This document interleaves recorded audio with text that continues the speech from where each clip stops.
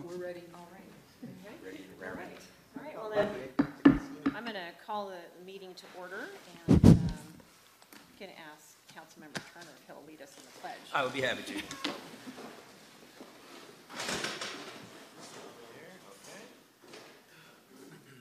I pledge allegiance to the flag of the United States of America and to the republic for which it stands, one nation, under God, indivisible, with liberty and justice for all. And may we have the roll call?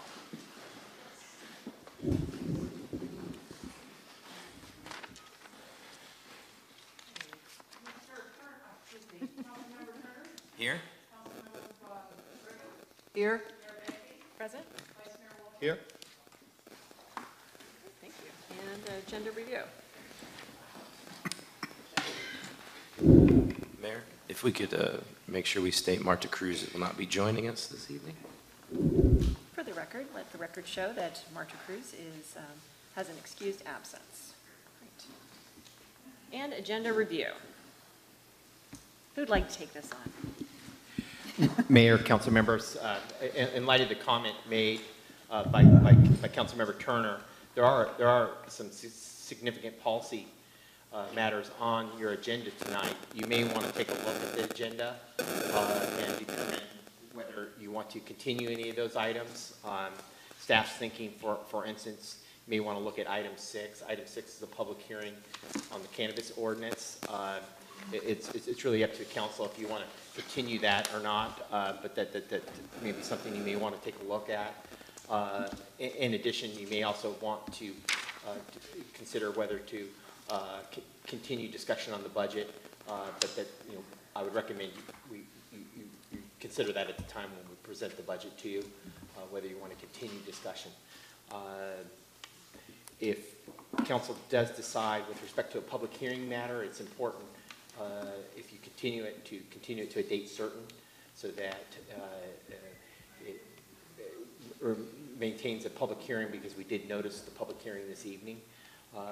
As you know, as you stated, Councilmember Cruz is not here tonight, and you may want her presence to weigh in on the important policy matters. Great, thank you. What's the pleasure of the council? I have a comment on that. Considering the nature of the topic, I would feel remiss if we didn't have every council member present who is able to vote on this topic be present for it. I know that it can cause sometimes issue if someone feels they missed out on an opportunity to present their argument and cast their vote, especially for something as highly reviewed and just very, very passionate within the community. I'd like everybody to have a voice on it, if I may. I'd also like to recommend that we move item number 6 until we have a full city council sitting here. I believe we're required to, I think that the way we'll proceed is we'll go ahead and take up that item at the time, and then we'll most likely continue it, but we'll need to open it to public comments to anyone who has come to participate on that item, and then we can take a vote to continue the time. Okay. And I think I'd like to do the same thing for the budget, just in case people have come to make comments on the budget. It's probably, it sounds like it will be the wish of the council, we'll see, to make the final vote when Councilmember Cruz is back with us. So, but we'll take those up in order, unless there are any other objections. Okay. All right. So at this time, I'm going to open public comment, and I've already lost my place here. Sorry, I lost my spot in the agenda. Here. Thank you. So any person willing to speak or wishing to speak to the City Council on any item not listed on the agenda may do so at this time. Members of the public have the right to speak on any items on the council agenda during that item. Pursuant to the Brown Act, the City Council is not allowed to consider issues or take actions on any item not listed on the agenda. Each person wishing to speak must go to the podium when advised by the mayor and speak directly into the microphone. Each speaker will be limited to 3 minutes unless additional time is authorized by the mayor. So is there anyone who is here for public comment? And Mayor, just for the record, we could do public comment first, and then we could come back, if we could come back to report out a closed session, conflict of interest declarations, and Absolutely right. as well. Why don't we'll go ahead and we'll take public comment, Perfect. and we'll fix my mistake in a moment. Hi, thank you. My name is Janice Quillisi. I live at 557 Port Circle, and I'm here to ask the city, the council, to consider creating or exploring creating a fire break behind all of our homes that are on the boundary there between city limits and open space. I'm not sure if the space behind our homes if the city has any control over a certain amount of that open space. I know about 5 years ago, tractors came through and cut down all the high grass and did clear it out a little bit. Nothing's been done since, so I don't know if that was the city, the property owner behind us, but it is a major concern. Thank you. That's my request, to explore the creation of a fire break. Vice Mayor, did you have,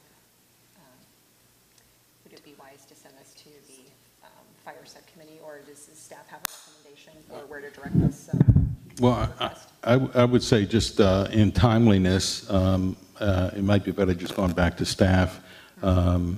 Maybe, David, if you can give the woman your contact information, and she can call you and discuss that.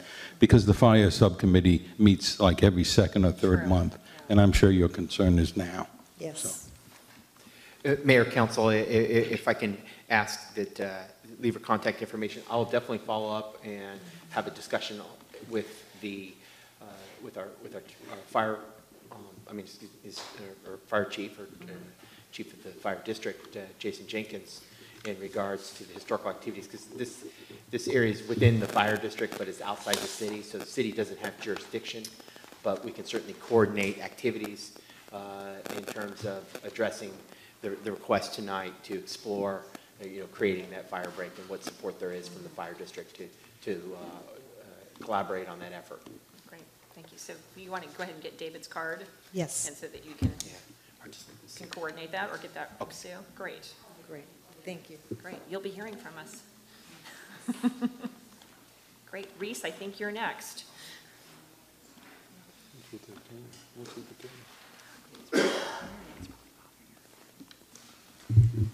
Okay, I'm Reese Foxon, and I'm the Library Commissioner for Cloverdale. And I just kind of wanted to give you a quick update on some kind of fun and important things that are happening.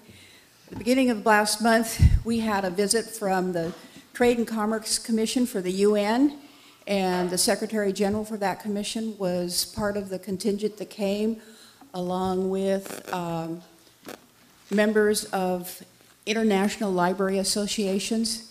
And they came specifically because they heard that Sonoma County was extending Wi-Fi out into rural areas, and this is a focus for the whole world. And they wanted to know what we were doing and how we were doing it.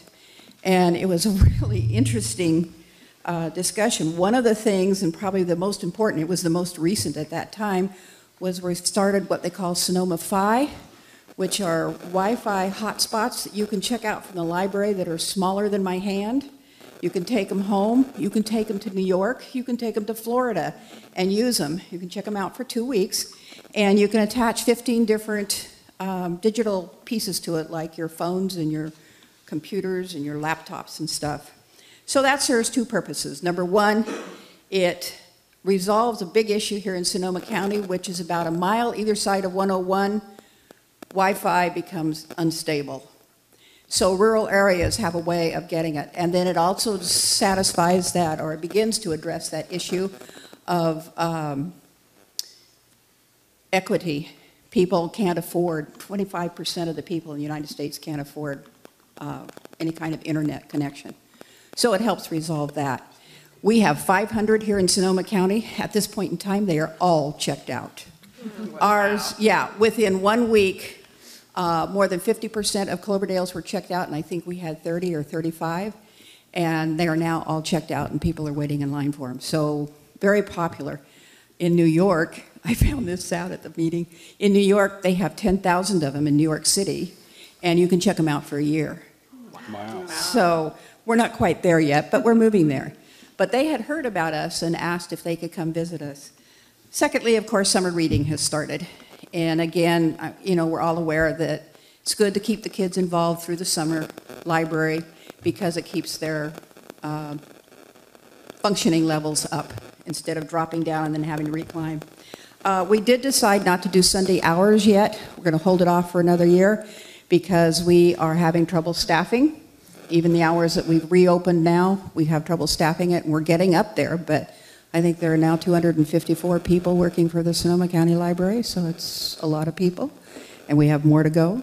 So we did that. We also wanted to find out what usage would be and how the communities felt about it and some other things.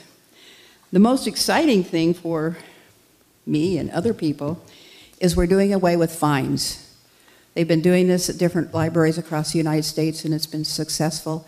And 40,000 people can no longer use their cards because they have reached the level of fines. So we're going to do away with them. We're doing away with all back fines. You do have to return your book. I mean, be respectful of others. You check it out for 3 weeks, renew it, whatever. But, be respectful. But at the same time, you're not going to be fined if you're day, 2 days, a week late. So that's kind of cool. Still have to be responsible if you lose a book, but then if you find the book and return it, no fines, and your fees will be refunded. So that's really neat. And in addition, all back fines are going to be eliminated. In other words, if you have fines now, they will all be gone as of July 1st. So just thought I'd kind of tell you a few things that are going on that are kind of neat with the libraries. So thank you, and thank you for appointing me. I thoroughly enjoy doing it. So thank you. Thank you. Thank you. Thank you, Madam Mayor. Reese, also at the library on the 28th of this month, there's a pop-up Veterans Resource Center between 10 o'clock and 12 o'clock, and I promised a good friend of mine that I would mention it. It's for veterans to stop by the library, to meet with some folks, to check their service records, and to see what benefits they may be available that they're not getting. So hopefully we'll do that on a continuous basis, at least once a quarter or so. So thank you for that. Reese, can you go back to the mic? For those people at home. Yeah, that was the Veterans Center is something they just started last month, I believe it was. Right. And I think it's wonderful because veterans so often don't know what they can really have access to. And they have all the resources right there at the library. Absolutely. Computers, everything. So that's really absolutely. good. So do check it out. I mean, things are happening faster than even I can keep track of, and I'm supposed to know what's happening. So anyway, thank you again. Thank you. Did you have any questions? No. Yeah, thank you, Reese, for all your hard work. And I have meetings at the public libraries for the Air District, and it's always amazing. In fact, you bumped us. We were supposed to have that meeting room, and you guys were in your UN meeting, so we had to go meet in the wine library, which was horrible, but it was in Healdsburg. And but we usually have our meetings at Guerneville and Healdsburg, and sometimes Cloverdale, and it just such a huge difference in the new chairs, the new tables that are roll around. You don't have to struggle with the folding tables. They have beautiful screens that come down from the ceiling, beautiful meeting facilities with the overhead projectors, and it's a pleasure to have a meeting there. And then in most of the sites, you look out to the rest of the library, and you just see so much activity. So I can see why they came to check out what our library system is doing right. So thanks for contributing and being a part of that. And this is all due to Measure Y. This is all Thank Measure you Y. all for voting for it. It's what made it possible. And we all said that. We said, thank you, Measure Y, when we came in, and we had everything in the meeting room that we needed. So thank you very much. It's fantastic now. So and I guess I should thank the voters for. That's right, yes. because they're the ones that have voted it for themselves. Right. So, Right. okay. So thank you. Would anyone else like to come forward with and discuss a topic that is not on this evening's agenda? right, well, seeing none, we're going to move on to our next item, which is, pardon me? We have to do the declaration of conflict of interest and stuff. Oh, at least someone is watching. Thank you very much. Oh, yeah, that's right, you have to go back. I like to just move forward, that's where my mind goes, so sorry about that. So I've missed a bunch of stuff on my little bulleted list, and so I believe we would like to have the report out of a closed session. And then I'm going to check them off as we go to make sure I don't mess up another item. Mayor, the council took a couple items in closed session today's meeting. There was labor negotiation and also property negotiations. No reportable action was taken at tonight's closed session. However, staff was given direction. Right, thank you very much. Any conflict of interest declarations? Yeah, I will have to recuse myself on the cannabis issue. Okay. Madam Mayor, I will be recusing myself from the Lighting and Landscape District, item number 5, Zone 1. Great, thank you very much. All right. And Madam Mayor, I'll be recusing myself from, I believe it's District 2, Vintage Well, Meadows. it's a good thing you're taking turns because I would get very lonely up here. All right. And just for the record, Councilmember Brigham will also be recusing herself. There's an item on cannabis related fees that was separated in the fees item towards the end of the agenda. Oh, great, thank you very much. Okay. And agenda review, I think any other changes or deletions in addition to the myriad that have come before? Mayor, staff doesn't have any other changes or additions Great. or revisions Thank to you. the agenda. Thank you very much. Others, okay, and since we've done public comments, we're going to see, I told you I needed a paper version of this of my very own that I could read. We're going to have proclamations and presentations. A proclamation proclaiming June 2019 as Lesbian, Gay, Bisexual, and Transgender Pride Month in Cloverdale. City Manager, I believe we have something to present. Mayor, I'd be happy to All right. read this proclamation into the record. And if I could, I'd like to take the opportunity to invite Mr. Jack Fitzsimmons and Dobie Edmonds up to the dais, if you're here. Okay. Okay. Mayor and Council, I'm really pleased to read this proclamation in the record tonight. This is a City Council proclamation proclaiming June 2019 as Lesbian, Gay, Bisexual, and Transgender Pride Month in Cloverdale. And here I'd like to read it into the record. Whereas the month of June is designated as Lesbian, Gay, Bisexual, and Transgender, otherwise known as LGBT Pride Month, in commemoration of the Stonewall Rebellion, which occurred during the weekend of June 27th through 29th in 1969 in New York City, giving birth to the modern LGBT civil rights movement. And whereas since 1994, the month of June has marked a time when all those committed to justice and the equality of every member of the human family joined together to celebrate the notable achievements of the millions who make up the global LGBT community, including their valuable service to American cities, counties, states, and nation. And whereas LGBT pride is often defined as the positive stance against the discrimination, violence, and hatred too many still experience every day that fosters self-affirmation, dignity, visibility, and social community while encouraging the celebration of diversity, all which support the ongoing struggle for equal rights of LGBT people and their families. And whereas cities around our country, state, nation, and the globe honor LGBT Pride Month with parades, festivals, community days, proclamations, and other public recognitions which especially highlight the wide range of contributions that LGBT citizens, LGBT-owned businesses, and LGBT public servants make to their economies, communities, and nations. And whereas the city of Cloverdale has a diverse LGBT community, is committed to supporting the visibility, dignity, and equality for all people in the community. And whereas many of the residents, students, city employees, and business owners within the city of Cloverdale who contribute to the enrichment of our city are part of the LGBT community.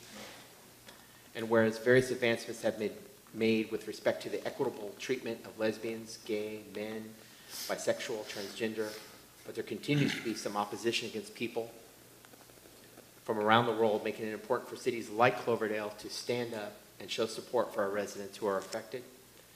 And whereas June has become a symbolic month in which lesbian women, gay men, bisexual people, transgender people, and supporters come together in various celebrations of pride. And whereas several cities across the United States recognize and celebrate June as LGBT Pride Month, and in Cloverdale, the CPAC, right here where we're standing, will hold an inaugural Pride event as they join others around the country during National Pride Month and herald the 50th anniversary of New York City's Stonewall Uprising. And now therefore be it resolved that our Mayor Melanie Bagby, Mayor of the City of Cloverdale, does hereby proclaim on the behalf of Cloverdale City Council June 2019 as Lesbian, Gay, Bisexual, and Transgender Pride Month in Cloverdale, and urge all of our citizens to join together in ending prejudice everywhere it may exist, to respect the rights of all people, and to celebrate the diversity and resulting cultural richness of our city. On behalf of the Mayor.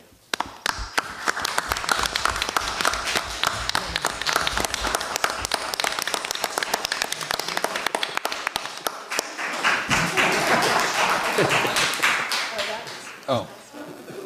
This placard will be in the lobby on June 23rd for our inaugural Pride event, and we hope that City Council members and our Honorable Mayor can attend. I know you can't, but thank you so much for your time, Melanie.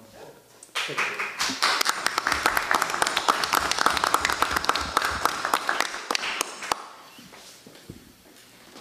Hey, Jack, you want to say a little bit about what's going to happen on the 23rd here at CPAC?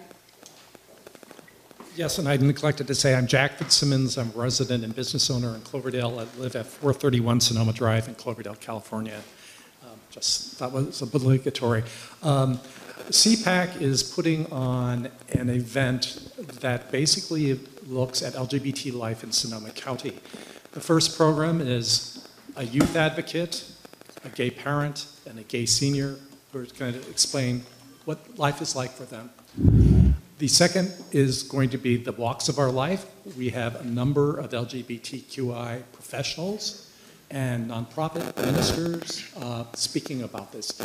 After that program, we are also going to have a celebration of life on our patio and on our lobby. We'll be serving wine made by our community members and some very lovely food, so we hope you can all attend it.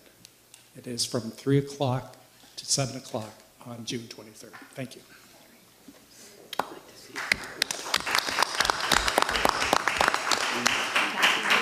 I would like to just thank Jack for all of the hard work on this one. This is a lengthy project, and he's been working on it for months and on his own time, totally volunteer. Thank you so much, Jack. I appreciate it.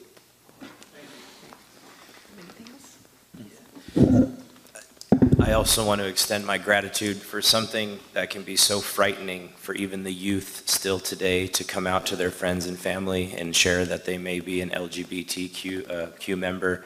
I think it's fantastic that we continue to bring normality to this subject and let people know that Cloverdale supports it and that you will not be discriminated here. So thank you. I'd just like to thank and acknowledge Jack and everyone who's working on this project. It's a long time coming.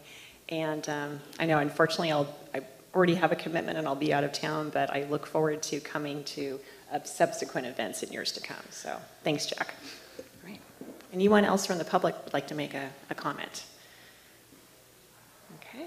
All right. Seeing none, I think we'll go ahead and we'll move on to the consent calendar. All items under consent calendar will be considered together by one action of the City Council unless any council member or member of the public requests that an item be removed and considered separately.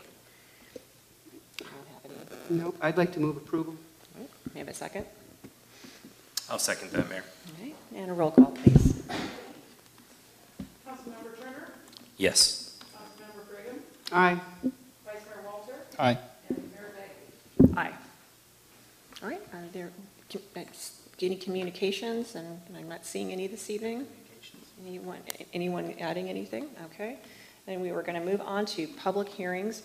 Cloverdale Landscaping and Lighting Assessment District public hearing for the approval of the annual engineer's report and resolutions authorizing assessments for fiscal year 2019 through 20.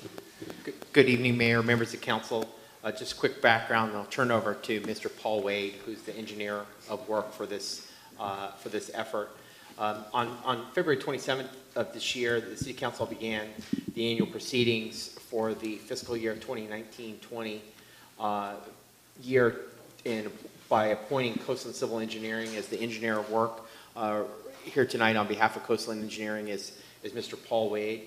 The engineer's report was prepared and filed in accordance with the Landscape and Lighting Act and was presented to the council on May 8th. During that intervening time, city staff did conduct a public workshop. We're not required to, but we did, to receive input from the residents with the Landscape and Lighting District, and that input is reflected in the engineer's report, as well as the respective budgets for the specific zones within the L&L.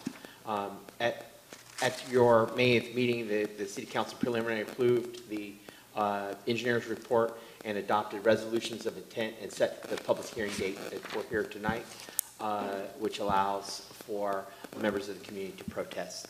At this time, I'd like to turn it over to Mr. Wade just to give you, again, a brief summary of the engineering report, and then recommend that you open up the public hearing for input on the engineer's report. Thank you. Good evening, Mayor and council members. Welcome back, Paul. It's good to be back. Paul Wade, I'm with Coastland Civil Engineering. Just a little bit of background. The City of Cloverdale's Landscape and Lighting Assessment District was initially formed in 1997 with the Jefferson Springs development. Other subdivisions were annexed over time, and there are now 7 zones. The last one annexed was Sunrise Hills in 2005-2006. As the city manager is explaining, in accordance with the Landscape and Lighting Act, the city must undertake certain annual proceedings each year in order to levy assessments for the upcoming fiscal year, and these proceedings typically require 3 council meetings. February 27th of this year, the council initiated the proceedings by appointing Coastland as the engineer of work to prepare the annual engineer's report. On May 8th, the council adopted resolutions of intent to levy and collect assessments and set the date of the public hearing for June 12th. And tonight, the council conducts the public hearing and may then adopt resolutions authorizing the levying of the assessments for the upcoming fiscal year. A copy of the preliminary engineer's report for fiscal year 2019-20 is attached to the staff report. It includes line item budgets for each zone and also has last year's, actually the current year's budgets are listed there for comparison. You should have a copy of a blue and yellow spreadsheet, summarizes some of the information in the report. The budget spreadsheet shows the proposed budget for each zone and the percentage changes from the current year budgets. All of the zone budgets are proposed to be increased except for Zone 1 Jefferson Springs. Zones 2 Vintage Meadows and Zone 7 Sunrise Hills have substantial budget increases because of proposed improvements in those zones. Assessment increases are proposed for 5 of the 7 zones, and for zones 4, 5, and 6, the proposed assessments are at the maximum allowed without balloting the homeowners. You can see on the budget review worksheet the amount of the current assessments, the proposed assessments, and the amount of the increases. And specifically for Zone 1 Jefferson Springs, there is no change. Zone 2 Vintage Meadows, there's proposed increase of $121.12. Zone 3, the cottages, no change. Zone 4, the vineyards, an increase of $95.50. Zone 5, Iole Ranch, an increase of $6.48. Zone 6, Brookside Terrace, an increase of $28.32. And Zone 7, Sunrise Hills, an increase of $100.80. A little bit about reserves. In 2011, the City Council established a policy of trying to maintain a minimum fund balance reserve of 25% of operating expenses for each zone. The last 3 columns in that budget review spreadsheet show the projected beginning reserve balances at the end of this fiscal year, projected reserve balances at the end of fiscal year 2019-20, and those reserves as percentages of each zone's operating budgets. So notably, zones 4, 5, and 6 are projected to end next fiscal year with reserves below the 25% target, and in fact, zones 5 and 6 are projected to have 0 reserves. General fund contributions to zones 2, 5, and 6 all have general fund contributions for 5 and 6. Those are relatively minor amounts. And in zone 2, there's a general fund contribution of $13,709, and that is to fund the general benefit portion of the Vintage Meadow maintenance cost that it confers on the community at large. And there's an analysis and discussion of the general versus special benefits in Part D of the report. Note that all three of those zones are likely to require continuing ongoing general funding in future years. Each of the zones has a built-in inflation adjustment to the maximum allowed assessment based on the consumer price index for the preceding year. And this year that adjustment is 4.5%, and those adjustments are shown at the bottom of each budget sheet in the report. There's 3 resolutions for your consideration to account for potential conflicts of interest. Zone 1, Jefferson Springs is on one resolution. Zone 2, Vintage Meadows is on another. And then zones 3 through 7 on the final one. Happy to answer any questions. Okay, thank you. Any technical questions from council right now? Okay. So what's the best way forward on this? Should we just go ahead and take public comment? On the topic in general, and then we'll split it up by each of the ordinances so that the council members can recuse themselves, okay? Mayor, that's a good approach. I'd recommend you go ahead and open the public hearing at this point. Great. So yeah, so this time I'll open the public hearing. Would anyone like to come forward and speak on this item? Now's your chance. Okay. Well, seeing none, I think we'll move on to bring it back to the council, and we'll move on to deliberating each item. I believe at this time residents are going to need to recuse themselves for the discussion. So, Madam Mayor, I'd like to recuse myself for the next couple of minutes while you discuss Zone 1. okay.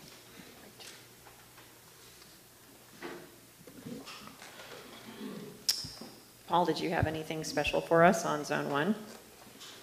Okay. Any comments or questions? Yeah. No, go ahead. I just have one. Do you mind offering just a high-level opinion on Zone 1, how the reserve ended up getting upwards of 60%? Did they avoid, or this might be even a question for David, did they avoid some expenses they had otherwise anticipated, or it just seems a little lopsided compared to the rest? Which is not a bad thing. Having money in the reserve is good, don't get me wrong, but I just don't know if it's for right now or for always. Hi. So I have a fair amount of history with this assessment district, and when I started doing the annual reports, all of the zones had substantial reserves. I don't know why, but they relied on the reserves for many years without increasing the assessments. And then those reserves were drawn down over time, and then we started increasing the assessments to try and build up the reserves. Zone 1 has still some of that older remaining reserve. It is being drawn down, but it's just At a lesser rate. yeah, it's a historic anomaly. Okay, thank you. That helps. So Hector is here if you had any, if you wanted to get some additional background. Okay. You see anything big coming up with Zone 1, Hector? Come on down, Hector. Sure, he said. I'm sure he can think of things.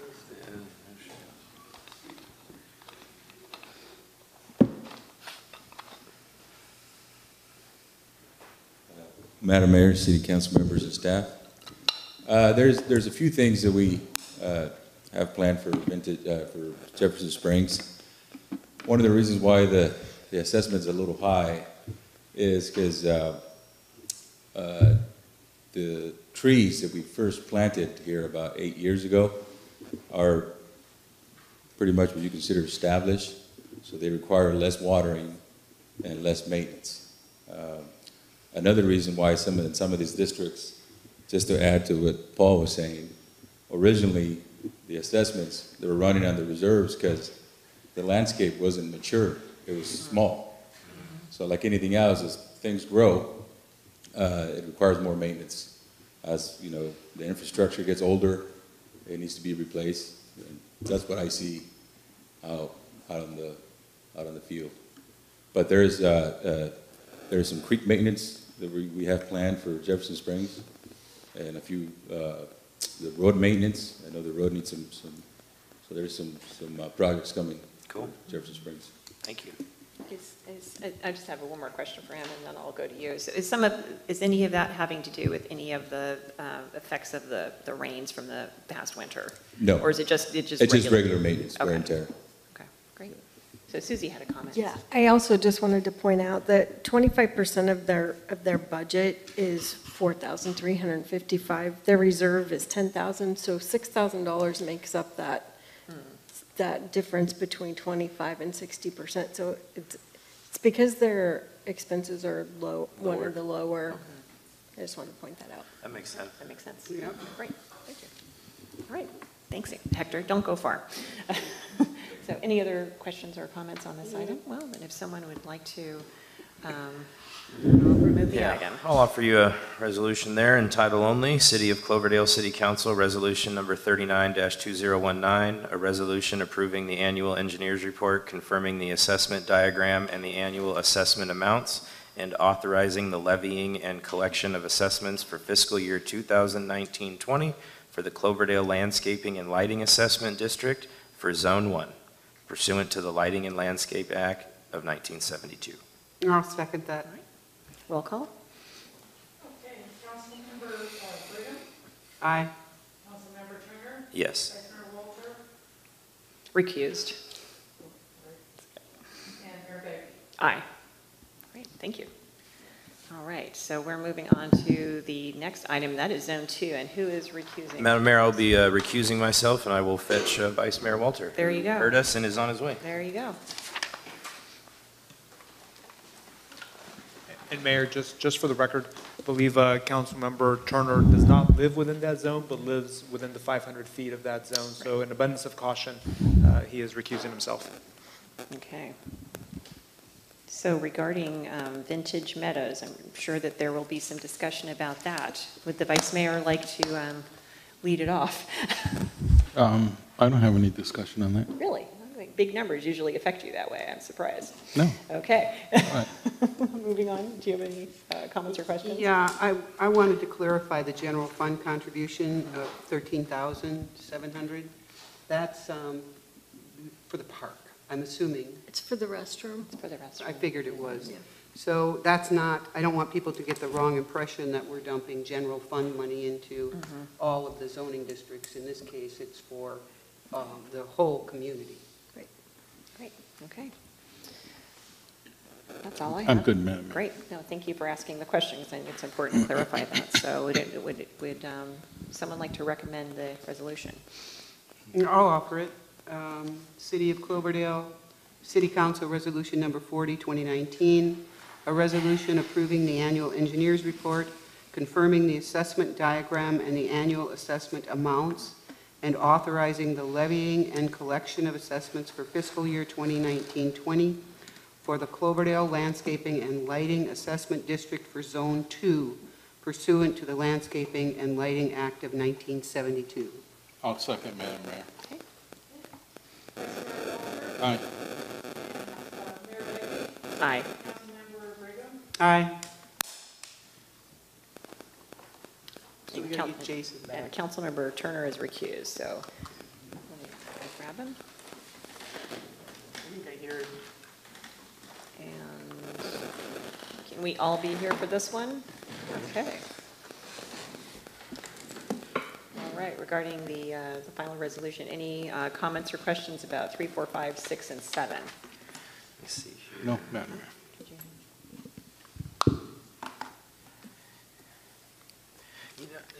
Do you mind offering a little bit of comment on whether we have a strategy put in place to get some of the reserve balances away from zero? Good point. Actually, is that a good question for our finance director? Or is that something you want to take on as the city manager? I can't say that there's a strategy. What I can say is that, every year we're going to prepare an engineering report and look at the costs to operate and maintain the landscape and lighting districts. Obviously, one of the things we strive to do is keep costs down as much as we can with the demands of the residents and the need to do the maintenance and operation of that district. One tactic is to just minimize costs and keep costs down. Obviously, in a general inflationary environment where everything we do, whether it's water, whether it's switching to organic herbicides and staff, those all are costs that are increasing, and those are reflected in the L&L budgets. But we're now at a point where we are maxing the assessments, and we're contributing general fund. If you continue that trend, really the only way to build back reserves is to reduce expenses below what your anticipated revenue is. Otherwise, we are in an environment where we are going to continually require general fund infusion into those particular districts. But I see Paul's coming to the dais, and he may offer some additional insight. If I might, those zones 4, 5, and 6, they're at the maximum allowable assessments with the inflation adjustment. So to increase those assessments beyond that, you have to ballot all the property owners. That is a possible strategy to try and build those up, but you have to balance that against whether or not you think those are likely to pass and are worth the effort. So That does lead me to one more question and the realization. I'm going to look into this a little further as the year progresses, but is there an opportunity for us as a council to assign money within the budget to give these a shot in the arm, to get the reserves up to maybe the 25% and then continue to operate as we are now? Or is that something that we as a council can decide on? That's something I would want to have our city attorney take a look at, whether you'd want to infuse additional general fund revenue into the L&Ls to kind of boost up their reserves. I mean, generally, it's going to be the case where you're going to do that on an annual basis, like we're doing here. And I'm not sure that it's beneficial necessarily to just make a transfer into those funds or into those districts for that money, just to basically kind of artificially increase the reserve balances. Thank you, David. I realize those are loaded questions, and I appreciate your answers. Thank you.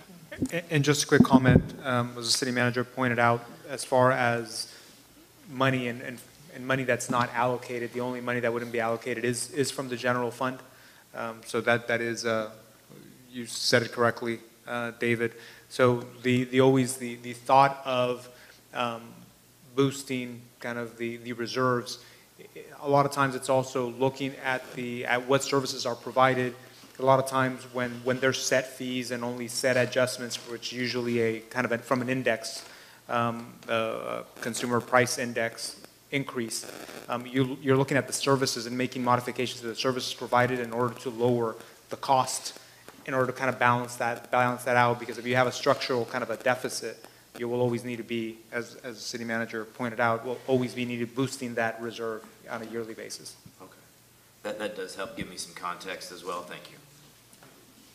Further discussion? I'm good, Madam Mayor, thank you. No, I'm good. Madam Mayor, I'm happy to offer a resolution by title only, City of Cloverdale City Council Resolution Number 41-2019, a resolution approving the annual engineer's report, confirming the assessment diagram and the annual assessment amounts, and authorizing the levying and collection of assessments for fiscal year 2019-20 for the Cloverdale Landscape and Lighting Assessment District for Zones 3, 4, 5, 6, and 7, pursuant to the Landscaping and Lighting Act of 1972. I'll second. Okay. Councilmember Turner? Yes. Vice Mayor Walters? Aye. Councilmember Brigham? Aye. And Mayor Bailey? Aye. Thank you. Okay. So moving on to item 6. I'll have to recuse myself. Cannabis Land Use Ordinance Amendment to increase the number of allowed cannabis dispensaries from 2 to 3, add provisions related to temporary cannabis event permits, expand sections related to setbacks and waivers, and make modifications due to changes in law and other minor amendments.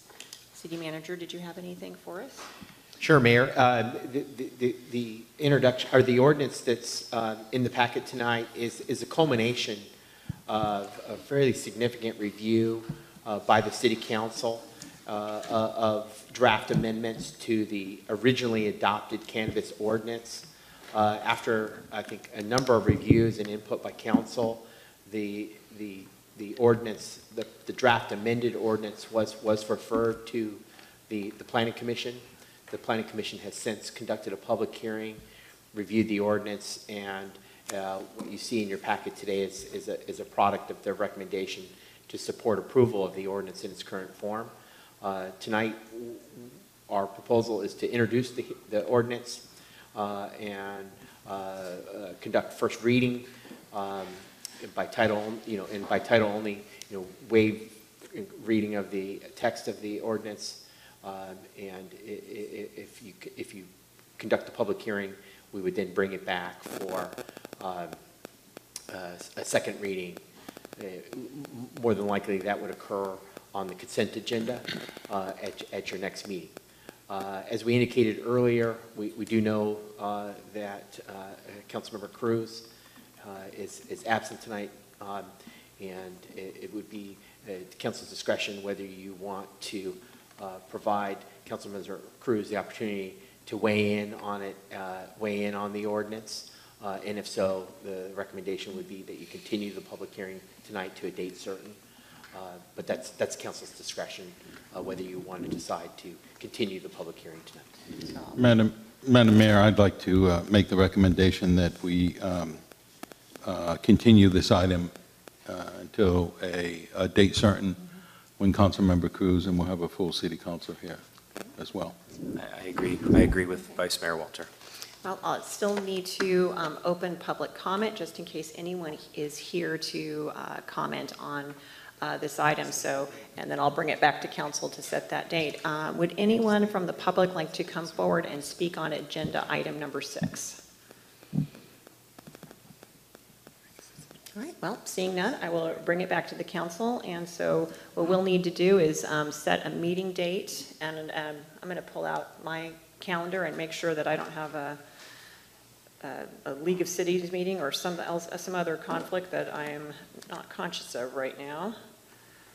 Are we doing a special meeting, or are we doing the next council meeting? The public hearing could be continued on either the next meeting, which is June 26th, and I believe that Councilmember Cruz will be back on June 20th, or we could continue it until July 24th, and it's because the first meeting in July has been canceled. So does anyone have an issue, or does anyone do you have a preference for the 26th or for July 24th? The 24th isn't going to work for me. Okay. Are you out by then? I have surgery the very Okay. next day. So it looks like, Jason, do you have a problem with June 24th? June 26th, Wednesday, works. Sorry, I'm on the wrong month again, June 26th. Yeah, that works well for me. Okay. Yeah, happy to discuss it at that meeting, and hope to see whoever wants to make sure they're heard on the subject here as well. Okay, so we have, and sounds staff, like we have June 26th. the staff recommends that you, by motion, continue the public hearing to the date that you collaborated on. Madam Mayor, if I may be so bold, I'd like to offer a motion that we continue item number 6 on the cannabis ordinance to our next scheduled meeting, Wednesday, June the 26th. I'll second that. All right, and may we have a roll call, Sue? Is that going to be, the public hearing will remain open? We will continue the public hearing until June 26th. Councilmember Turner? Aye. Vice Mayor Walter? Aye. And Mayor Baker? Aye. Great, thank you. All right, would someone like to retrieve Councilmember Brigham? And does she need to continue to recuse herself on the entirety of item 7? No, the fees, the rest of the fees, I think, could be discussed. When we with come her. to that It section. would just be that one portion, which the resolutions are divided that way as well. Okay, great. Welcome back to this. May the record reflect that Councilmember Brigham has joined us again, and we're going to move on to item 7.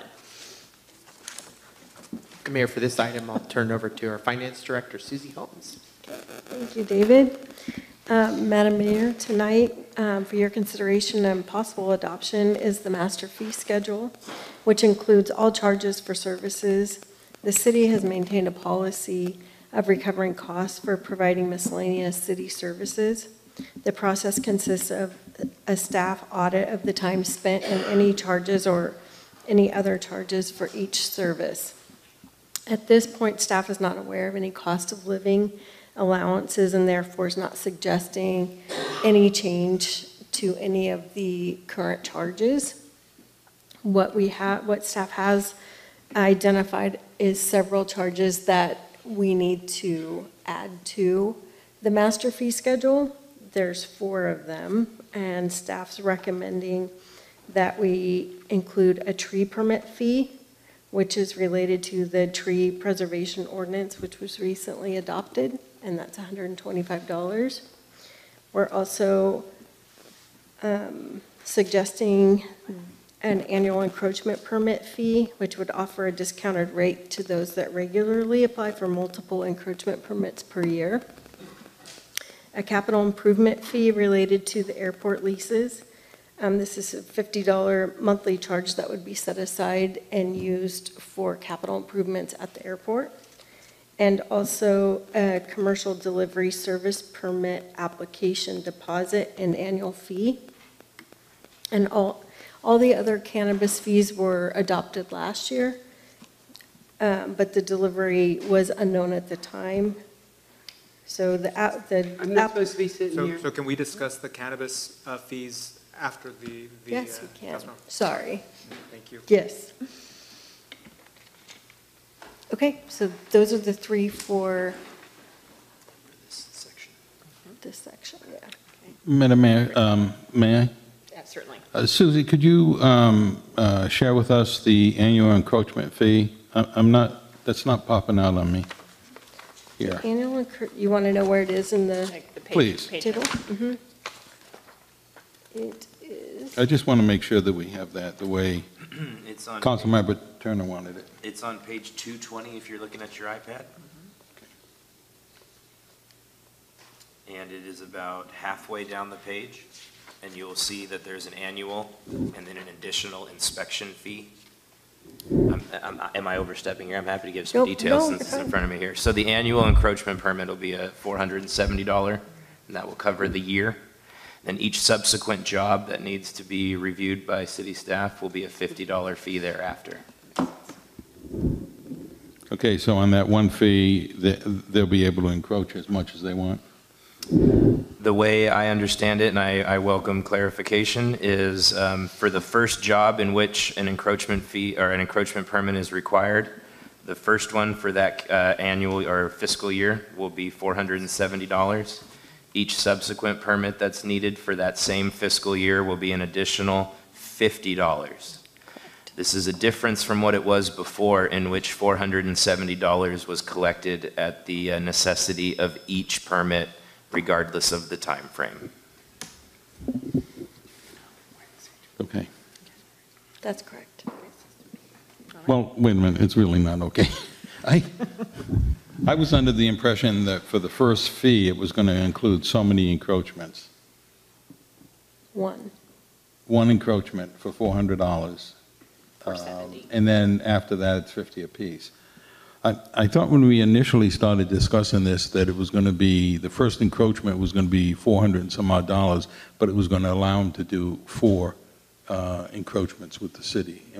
Am I not understanding that properly? I didn't understand I that. don't remember that. No? Vice Mayor Walter, all I can comment right now on that is that has not come up in those details during our Public Works Subcommittee meetings, but I cannot speak to the history of this topic that came before me. I can. Yeah. I remember this. Yeah, this came up because especially tree services in town had to pay like $75 per permit, for encroachment permit for every single job. And so they would have to charge the $475 because that's what it was costing them to get the permit, and then they would be charging the resident, another $2,000 to $10,000. So what was happening was that there were a lot of people that especially in Del Webb and other communities, a lot of people just want one tree trimmed. And it would take them 15 minutes, but to get that one tree trimmed cost them $400 and $500, $600. So a lot of that stuff wasn't being done just because of the cost. So I brought it up a long time ago that I thought it was be appropriate to have one fee, and then they could have multiple permits then to do this, especially if they're only going to just prune a tree that took 10 minutes. And it made sense. I was done with this, and then it got handed off because I'm not on that committee anymore. But I was a little startled myself to see the $50, but I sort of get it. It's like somebody from the city has to do a drive-by, right? Yeah. And so you've got to cover at least what it costs. But I got to tell you, the tree guys in town are very happy with this concept. And we did, thank you for that clarification on the history. I can offer a little bit more of what's happened since I've, along with, you're the vice chair on that subcommittee, I believe, Vice Mayor, but staff did mention that, and I believe this to be the case with the $50 as well, David, so I'm going to look to you here just a little bit. If the jobs are close together, even with the $50 additional thereafter, if the jobs are in close proximity, I'm led to believe multiple jobs can be covered under one, even at the rate of $50. Am I understanding that correctly as it's written currently? Yeah, the master fee schedule doesn't provide that level of detail.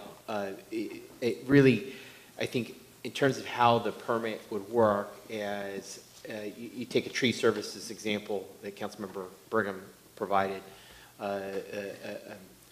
An arborist would apply for an annual permit, would pay the $470. They would be then, assuming they met all the permit conditions, be granted an annual permit. For each then respective job that they do or perform, there would be an additional $50 charge.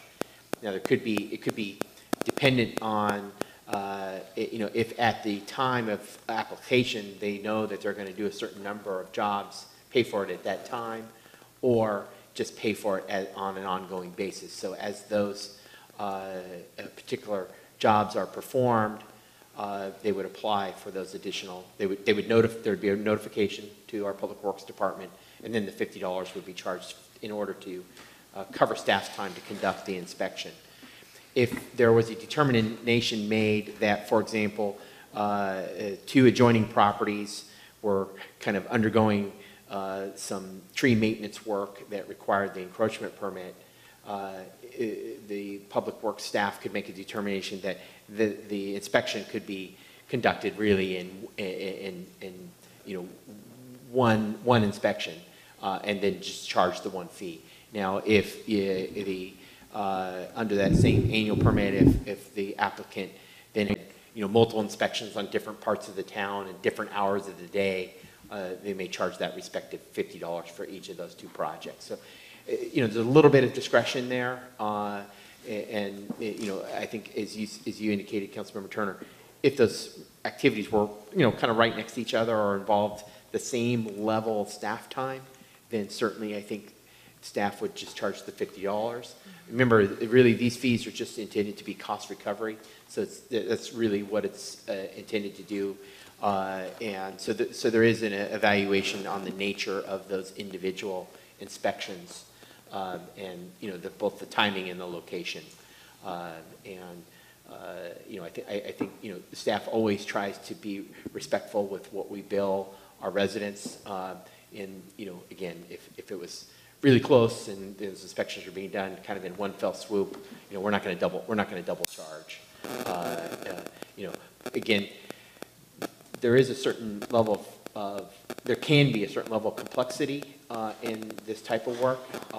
You can imagine if it's example, just simply doing some tree maintenance in the public right of way versus, let's say, removing a very large redwood tree, for example, where you have to shut down the public right of way, do a traffic control plan. The amount of time that might be involved in that effort could be fairly significant, but the idea being that they're kind of going to balance out a little bit. And so the really goal here with the master fee schedule is just really to cost recover the time that is necessary for staff to perform the inspection. Thank you, Madam Mayor. I have a question. Sure. Actually, I got asked this question and I could not answer it. What kind of arrangement does PG&E, Comcast, all the rest of those guys that just sort of pull up, park, and block my driveway or other people's driveway, or just park on the street, what kind of a deal do they have with the city? I said I don't know, but I would find out. The utilities do not have really any deal, so to speak, with the city. They are required, like other entities, to apply for and obtain an encroachment permit for any work within the right-of-way. If they park in front of your driveway, my recommendation would be call our police department, and our police department could obviously come out and ask. So every time that Comcast pulls the truck over, they actually come to the city and ask for an encroachment permit? I can't validate that they do it every time, but the requirement is if for any of the public utilities, if they perform work in the right-of-way, they are required under the municipal code to obtain an encroachment permit. They would be able to take advantage of the annual encroachment permit. So if PG&E was to foresee that they had a significant amount of work to do within the city, apply for an annual encroachment permit.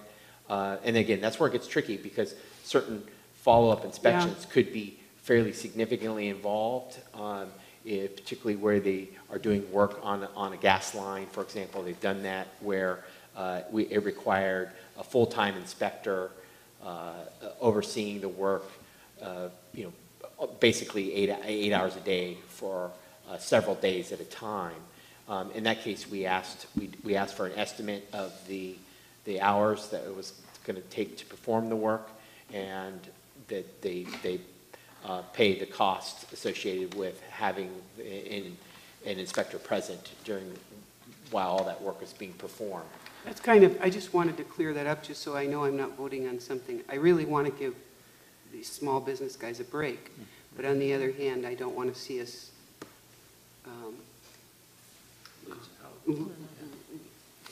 have like PG&E, Comcast, those guys just feel like they could get one of those permits too, because it's a whole nother ball game. I don't know. It's an interesting thought. I was just asked that before I came here tonight, and so it kind of threw me a little bit. Right. And staff definitely considered that. We can't really treat applicants differently. So I know. If PG&E or Comcast or any of the other utilities wanted to apply for an annual encroachment permit, they certainly can do that.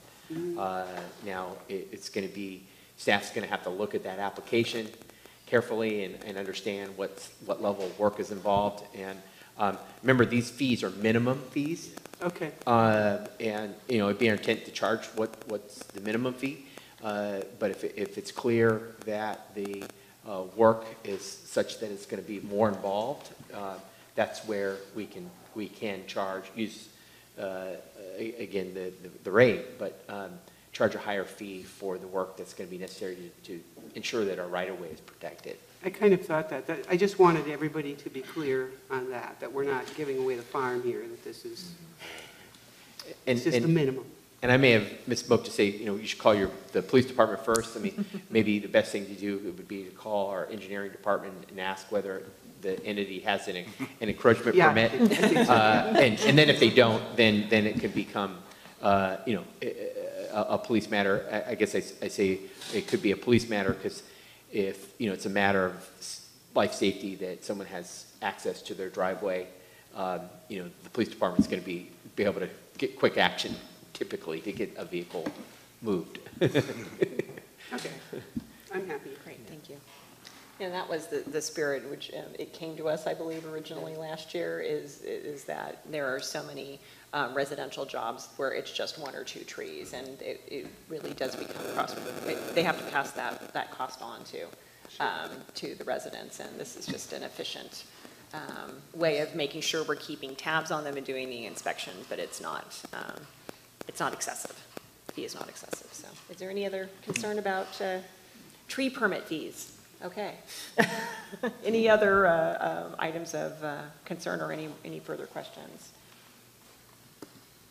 Nope. Okay. All right. That's the next, so would any member of the public like to come forward and comment on this item at this time? Tree lovers, tree haters, everyone's welcome. Okay, well, in that case, I'll bring it back to the council. Is there any further deliberation? No, Madam Mayor. And Mayor, I just recommend that at this point, if you, no more public testimony, that you close the We'll public go ahead hearing. and, we'll go ahead and close the public hearing on this portion and bring it back to the council. Would anyone like to recommend the item? We do have a resolution before us. I'll offer the resolution. City of Cloverdale, City Council Resolution Number 42, 2019, a resolution of the City Council of the City of Cloverdale establishing and updating the schedule of fees and charges for city services and repealing previously adopted and conflicting fees and charges for such services. I second. Okay, Councilmember Turner? Aye. Vice Mayor Walter? Aye. Councilmember Brigham? Aye. Mayor Baggy? Aye. Fantastic. All right, now we are moving on. Now the second resolution. Yeah, And- good. I have to recuse myself. Okay. And Mayor, at this point, I recommend you may want to open back up the public hearing in case there's any public comment on that specific resolution. Certainly. And just for the record, on agenda item 6 and on this item, Councilmember Brigham is recusing herself due to business interests with the cannabis industry. And I'm on the wrong section, so. All right, does anyone have, did you want to go ahead and review this item, Susie? Sure, I can Great. keep it. So there's two fees that we're trying to include in our master fee schedule. One is an application deposit, which is consistent with all of the other commercial cannabis deposits that we have in the city. And then the annual fee is $10,044 or somewhere right there. 6,600 of that is an outside service to come in and do compliance and financial audits, and 3,450 is for staff time to process the application. Okay, any questions for staff before I open it up to public comment? All right. All right, so would anyone like to come forward and comment on this item? I'm opening up the public hearing. All right, well, seeing none, we'll close the public hearing and bring it back to the council. Any deliberations on this item? Madam Mayor, I'd like to go ahead and offer the resolution by title only. Am I getting ahead? Yep, second, yes, absolutely. Great. Recommend. And we have the vote, please. Councilmember Turner? Yes. Vice Mayor Walter? Aye. And Mayor Baggy? Aye. Great, thank you. And can we have Yep. council member back? All right.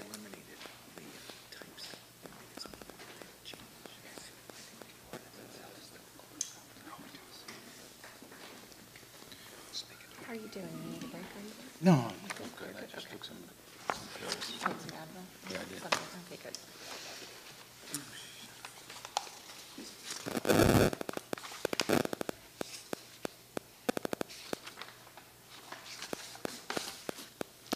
What you got there? Oh, you said version 1, version 2, without new employees, with new employees.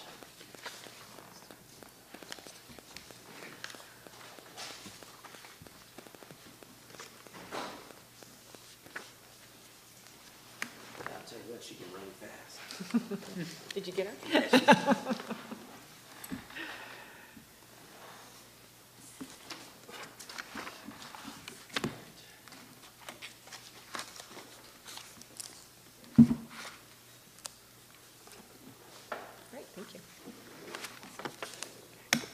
we're going to move on to new business and item number 8, consideration of possible action to approve the budget for fiscal year 2019-2020. We've got City Manager. Mayor, I'd like to turn over to Finance Director Susie Holmes, who's going to initiate the presentation tonight on the budget. Okay. Thank you. Again, I'm Susie Holmes, the Finance Director for the city, and tonight staff is presenting the fiscal year 2019-20 budget. And I'm just going to start by sharing the process for how we created the budget.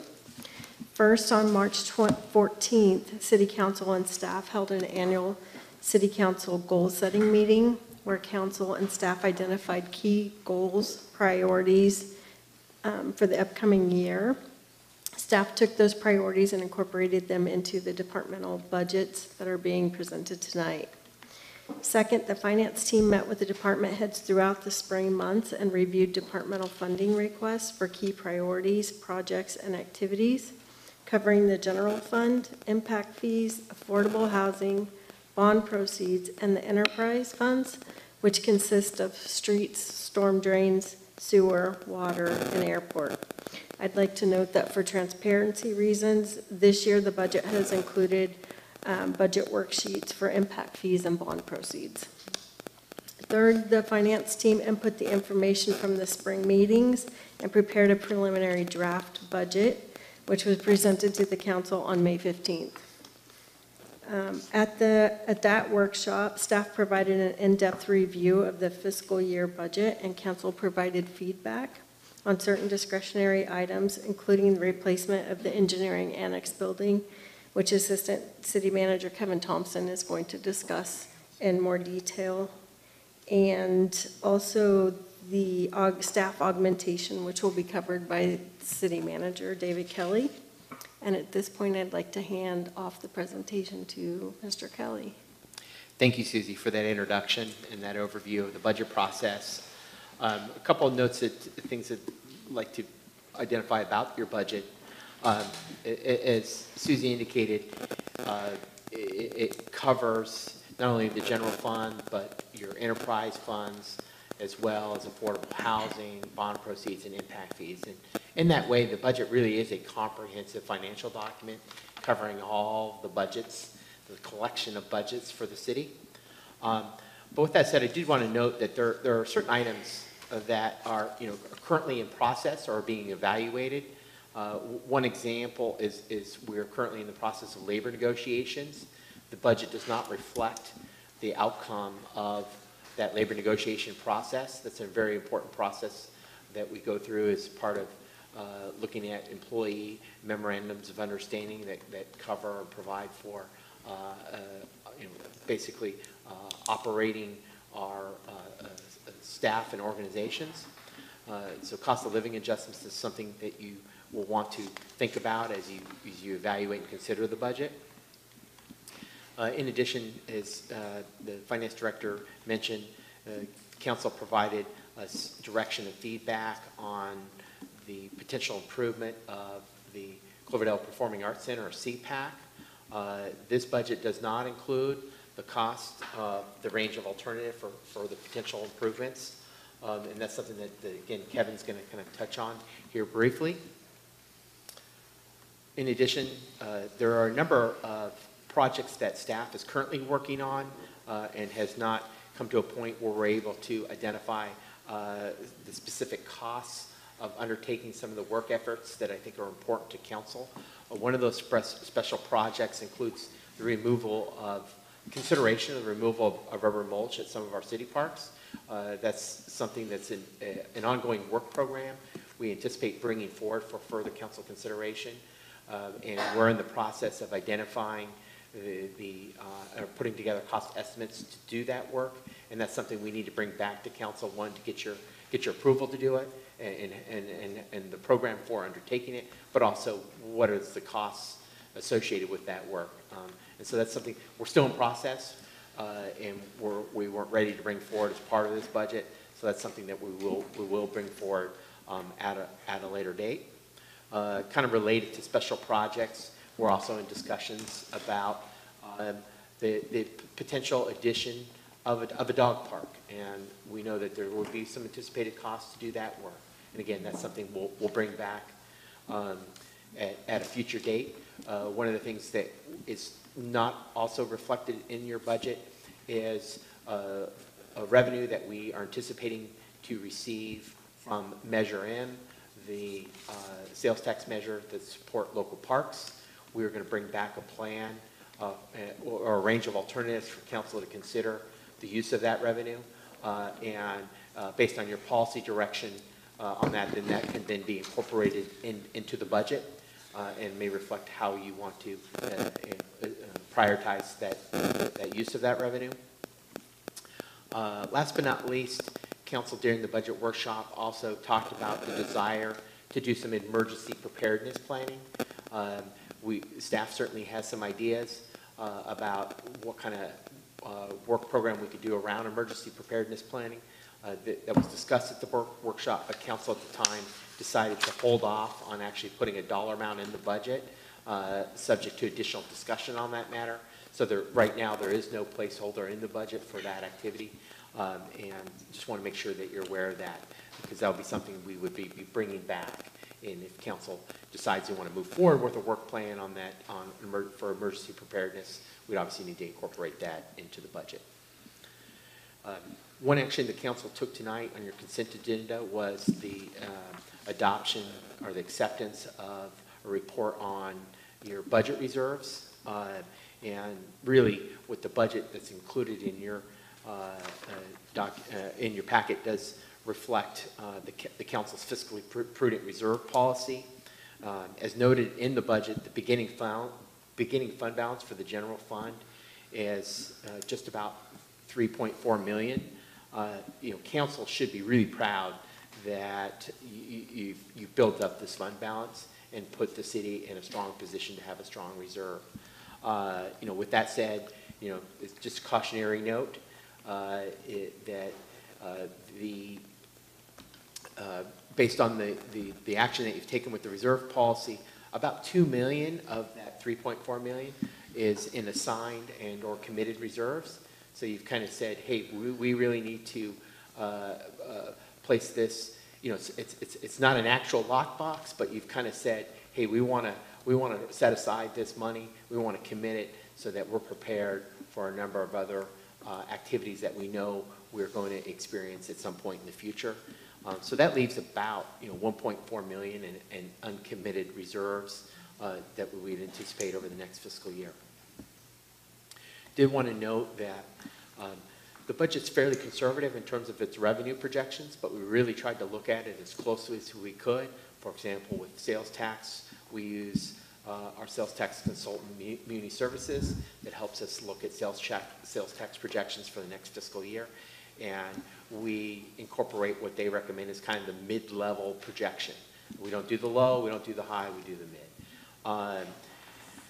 Likewise, with sales tax revenue, which is also property tax revenue, which is also a significant revenue source for the city, we use estimates provided by Sonoma County. And generally, those are pretty good, but again, those are forecasts, and those are things that we look at mid-year and adjust accordingly.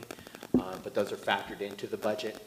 And over the fiscal year, we're projecting an increase of revenue of just about $50,000 over projected actual for fiscal year 2018-19. So, what I'm showing is that we're not expecting a huge increase in revenue over the current fiscal year. However, anticipated expenditures for the fiscal year are up between $800,000 and $1 million over the current projected year. So you can see we're in an environment where revenues are starting to flatten, but expenditures, because of cost increases, are increasing. What staff has prepared and included in your packet for council's consideration are two budgets. At the budget workshop, council provided some direction to look at adding additional staff, and so we took that direction, and we've provided a budget that doesn't add any staff to kind of give you a picture of where you are from a financial perspective with no additional staff. But we've also added or provided a budget that reflects the cost of adding, the 3 new positions that were discussed, both during goal setting and during the budget workshop process. And there's really some key differences. During this, as part of this budget, we are expecting to use some of your fund balance to help balance the budget, because otherwise we would have an unbalanced budget. We're required to bring forward a balanced budget. The budget without the additional staffing would ultimately reduce the fund balance about $365,000, leaving you with a fund balance of just a little over $3 million, whereas the budget with the additional staff would decrease fund balance by about $500,000 and reduce the projected fund balance to about $2.9 million. Under both scenarios, the sewer and water enterprises are also expected to experience operational deficits in this year, 2019-20, and they are obviously larger under the budgets where we propose additional staffing. One of the things I do want to note that within your sewer and water enterprises, one of the key drivers of that operational deficit is we are beginning to start work on a number of critical either maintenance projects or capital improvement projects. And this is something that Kevin's going to touch on, is that we're going to bring forward a capital improvement program. And that's something, again, that's not reflected in the budget. It's the cost of doing some of these really important CIPs to ensure that we're keeping pace with growth and development in our community. So I wanted to touch on that because we did include both of those budgets in your packet for your review and consideration. And at this time, turn it over to Kevin to talk about some of the details on some of the things I touched on, including the Public Works trailer. One of the big projects that we're proposing to fund within the budget, which is the infrastructure plan for the Southwest planning area, as well as the CIP and maybe even Measure M sales tax revenue. Thanks, David. Kevin Thompson, Assistant City Manager, Community Development Director. As you know, we are looking for a new workspace for the Public Works team. The current budget has a placeholder of $105,000, and that would be to replace the trailer, kind of like for like with what we have now. That would be paid for through a combination of courtyard impact fees and enterprise fees. There would be no general fund requirement for that. And I just want to say we're going to bring back a more detailed analysis of our options and hopefully have some numbers and some options for the council to consider. The other option, one of 3 options, or two of 3 options, is to build out the CPAC, continue working on the front as was originally envisioned when the project was completed way back when, and then we would assist the chamber in moving to the Chamber of Commerce over to the front here, and we would then lease the chamber space for the use by Public Works. A third option would be that we would lease downtown space in an existing office. We have some preliminary estimates on that of about $1,200 a month, and that would be that would likely be a combination of general fund and enterprise fund. Neither of these second options are reflected in the budget. Again, we're hoping to really start moving on this and bringing back the options with some real numbers so you can really take a look at what those are. Also, David did mention the Southwest Planning Infrastructure area. We did receive a second bid, quote, proposal. It's a little bit more money. We budgeted $250,000. This one came in a little bit more, so we're probably looking at a cost estimate between $250,000 to $300,000. It's a big study. It's very important, we think, to the development of the area. We need to have a better handle on what's going on down there, and we're having, it would help us condition projects and to really take a look at what a future assessment district could look like as well. So it's kind of the first step, and we've talked about that quite a bit. So let's see here. David also mentioned we have a capital improvement program. It's fairly new from our consultant. We haven't really combed through everything in it yet. There are 2 projects in the current budget that are in that capital improvement program, which are the SCADA for the wastewater treatment plant, also a new, some design work for water replacement tanks at the Ritter site. Sorry, could you repeat the first one? It's a SCADA system, which is it's a computerized radio system. David knows a lot more about it than I do. Yeah, I got you. Helps them keep tabs on what's going on remotely. Right. It's very common in most cities. Had forgotten that was the term. Thank you. Yeah, real quick, just what SCADA stands for is Supervisor Control and Data Acquisition. It's it enables our staff to use an application or computer. They'll be able to remotely monitor the, yes, right, okay. Remotely manage and operate the plant, and it would be designed in such a way that if we change the plant to, say, tertiary treatment, it would continue to be a tool that would be able to use, and it's important. It's a best practice, and it's just an expensive endeavor, and we put $100,000 in the budget to start that design work on the SCADA system. Thank you. Again, the CIP program will be before the council in the next few months. There's a lot of projects in there. I think it's our first CIP program we've had in a while. There's a lot of expensive projects, and again, the only two that we've really looked at are these two that are very critical and time sensitive, so those are in the current budget. But once we comb through the CIP and bring it to probably the Public Works Subcommittee, we'll bring it forward to the council for consideration. David did also mention the Measure M funds for the parks. The only thing I really wanted to mention there is those funds are not budgeted. We are working on a few scenarios of how that money could be used for the council's consideration later. That really concludes our team presentation. There is a resolution for your consideration and, of course, questions and public comment. Thank you. If I can, Mayor, just to make one other note, one of the other items that we touched on briefly during the budget workshop is the concept of conducting a council staff retreat for some strategic planning work. We never discussed that in depth. Want to gauge your interest. If you're inclined, that we would amend the preliminary draft budget to include the cost of conducting that work effort, and that could be included in either the city council's budget or the city manager's budget, if you're so inclined. Kind of a rough number to consider for that work effort would be, somewhere between, say, $3,000 and $5,000. We could split the difference. Is that what you're thinking? No, I was telling him we better holster that yawn. Oh, geez. Okay. All right. Just because we're talking about the budget. All right. In conclusion, the budget's a comprehensive document.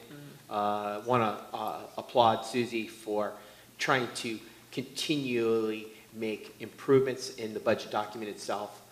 Obviously, now you can actually see the fund balances for the impact fees. So that's something that, I know before I had to kind of call and ask, how much do we have? Well, it's right in the budget document. It's going to be on the website once it's adopted. And obviously, we will be discussing that in more detail when we bring the capital improvement program forward or plan, because often those projects, the impact fee revenue is the key funding source for CIPs. So, anyways,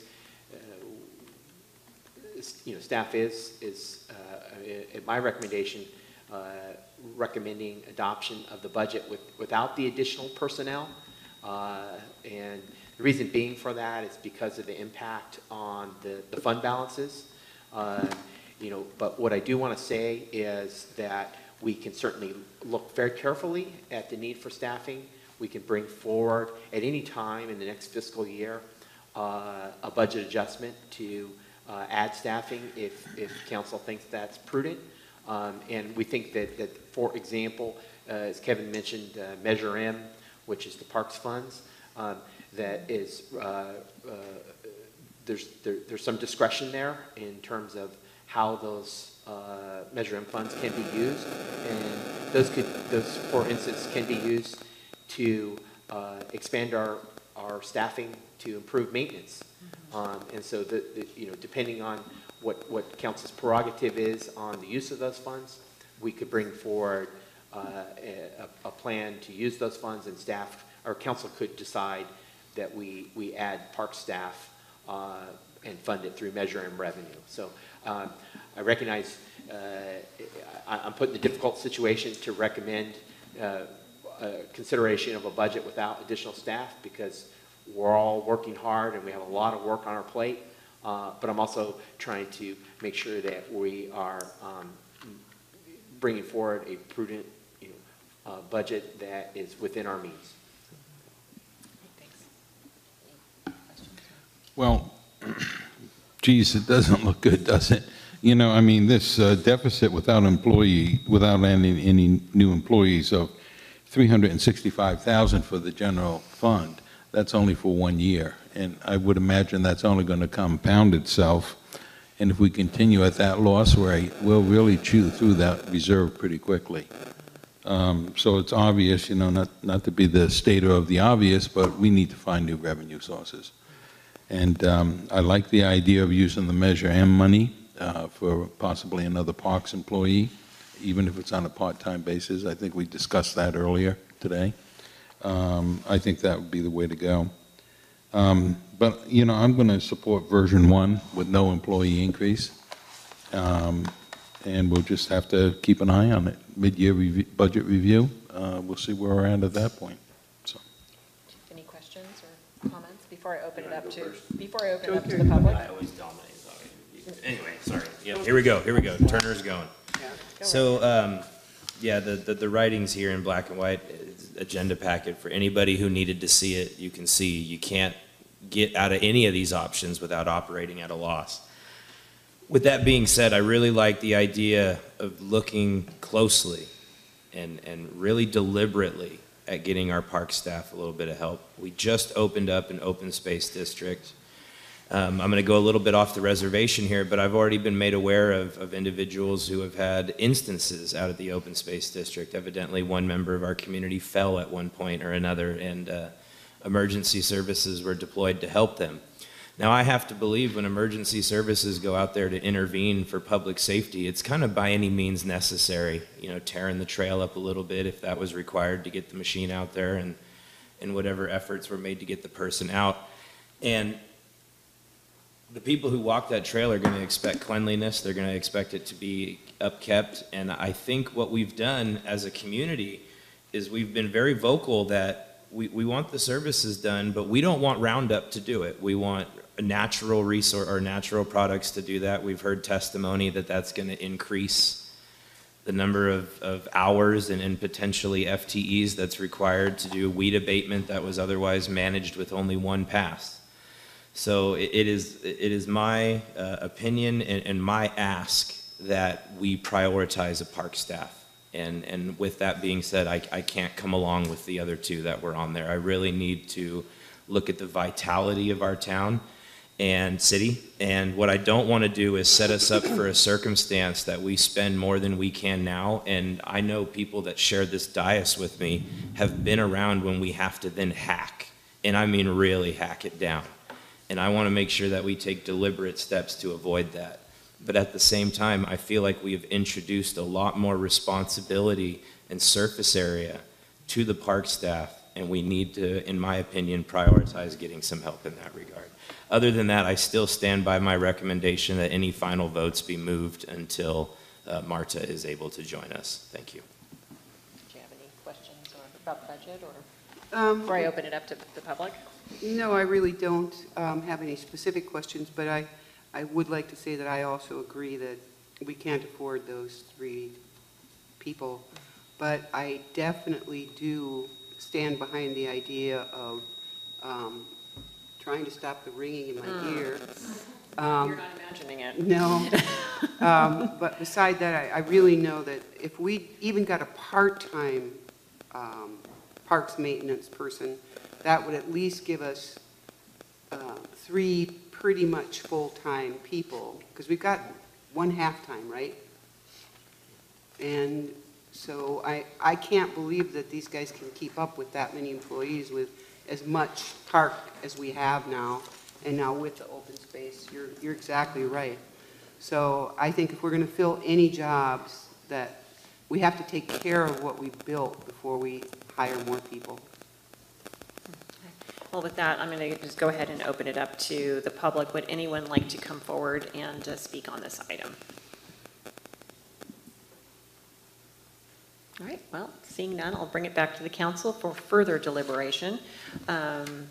And I'll just add that I discussed this with the city manager, Kelly. I have a slightly different memory of what happened in our budget workshop. I thought the direction was I don't think there was consensus for all three positions. There were strong opinions on either side, but I have to say I do agree with Councilmember Turner, is that just with the addition of the open space over 200 acres, when we are ready to spend that Measure M money, I mean, I think that would be a good use, because we at the very least we need some help in the landscaping area. So, and then of course, I completely agree with Councilmember Wilter, is that we need to have other sources of income in order to provide the service that our residents expect and that we want to provide. So, but it has to be